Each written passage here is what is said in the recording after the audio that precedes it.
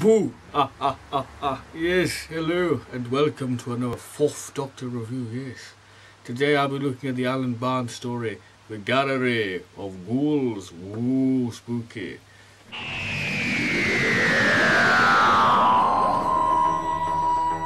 Yes, today I'll be looking at the 4th Doctor Adventures, The Gallery of Ghouls. Now, if you know me, I wasn't really looking forward to this release because of a simple fact: it's by Alan Barnes, and the last 4th Doctor story he wrote was Suburban Hell, and I'm going to put it this way: this is one of my least favourite Big Finish releases out of their whole catalogue.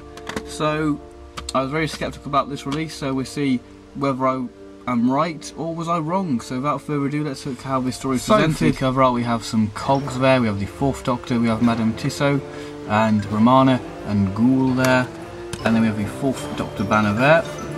Then we have the spine. Inside the booklet we have advertisement for the next instalment in the 4th Doctor saga, which is Trouble with Drax, which is a story I'm really looking forward to. I've got it, but I haven't got around to listening to it, and I really do like Drax, and obviously it's been recast by Ray Brooke.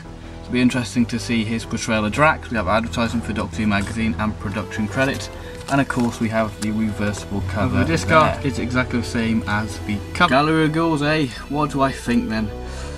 I take back everything I said about this story. Alan Barnes has proved me wrong. This story is certainly a massive step up from Suburban Hell, which was very popular when it was released, but for me, I just found it annoying with nothing really happening.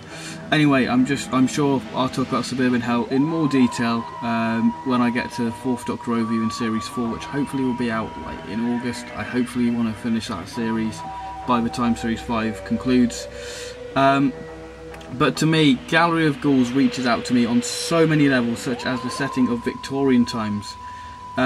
With me being a fan of, Big Finish's Sherlock Holmes and Jago and Lightfoot, I fell in love with Barnes' world building because it creates some nice gothic imagery with something lurking in the shadows. Now, going back to that Jago and Lightfoot point, this story I could easily see the Infernal Investigator slot in, because this story does have a balance of humour and mystery, what really does keep you hooked. I mean, part 1 is my favourite part because it's a lot of fun with a nice gothic edge, what contains some eerie music, what just adds to the atmosphere.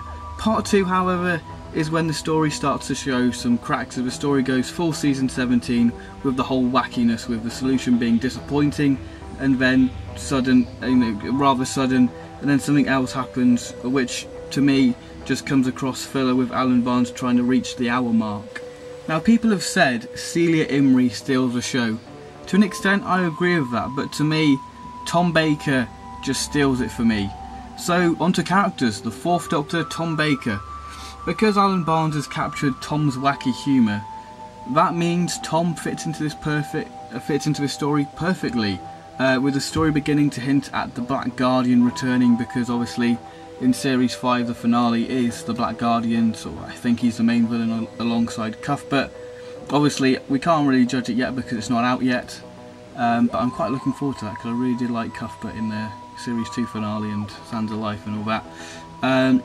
And obviously with hinting at the Black Guardian sort of return, the 4th Doctor gets a bit paranoid with thinking seagulls could be his agents, and he thinks deck chairs are invented by the Black Guardian.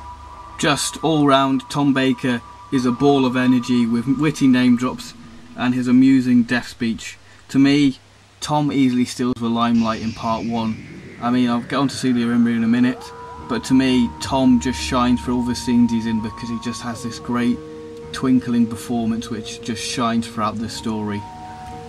Romana, played by Lala Ward. She's very much in the detective role, with her hunting Ghoul down and investigating all these goings on, which leads to her very much wanting to do her own thing.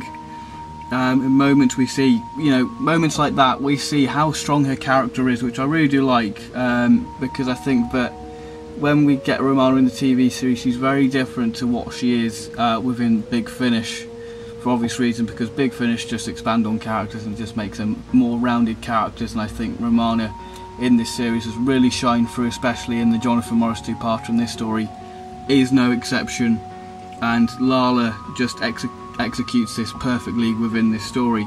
Madame Tissot, played by Celia Imrie. Like I said before, Celia Imrie does shine in part 2.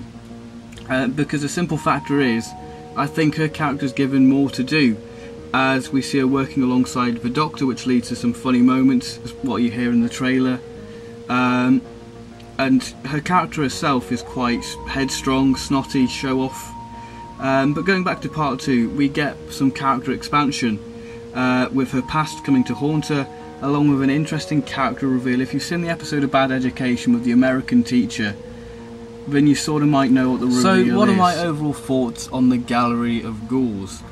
I think that this is a great, fun, quirky adventure, with Ghoul, the villain of the story, being very unique, what just really does suit the wackiness of this story, from having this slight bumblingness to him.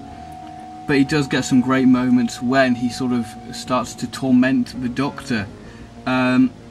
The cast, I've got to say, are just on fine form. You know, everyone gives a strong performance within this story. The sound design really does enhance the fear factor at times. What was building perfectly in part 1. Part 2, to me, just loses everything Alan Barnes built up, and it took it down in a different direction, which I wasn't really a fan of. But I guess you could take that as the season 17 sort of wackiness. So what would I rate this story? Now, I do love Alan Barnes' Jago and Lightfoot story, and this story does have that sort of vibe. I mean, when I finished part 1, I thought this story could be a 10 out of 10. But then part 2 came along, and it sort of crushed my ratings. It made the story sort of diminish, and my overall rating for this story is an 8.5 out of 10. Still a very good release. I mean, if the story kept with its sort of part 1 route, then yeah, this story would have been a 10 out of 10 or maybe a 9. Yeah, I absolutely love this. Definitely an improvement on this abomination of a story. So that concludes this review. Hope you guys have enjoyed this review. Please give it a like, and if you haven't subscribed already, please do. It really does help the channel out. And my next review will be of either Paradise Towers. Yeah, that's going to be fun, isn't it? Because that's a story I absolutely adore. I hate it with a passion. So that's going to be great, seeing me ripped that to shreds. Or it will be a review of the First Doctor Companion Chronicles. So it'll be one of those two, depending which I manage to get around editing first. So without further ado, that's all I've got to say. So please give it a like if you enjoyed this video, and subscribe if you haven't already. So thank you very much, and bye bye.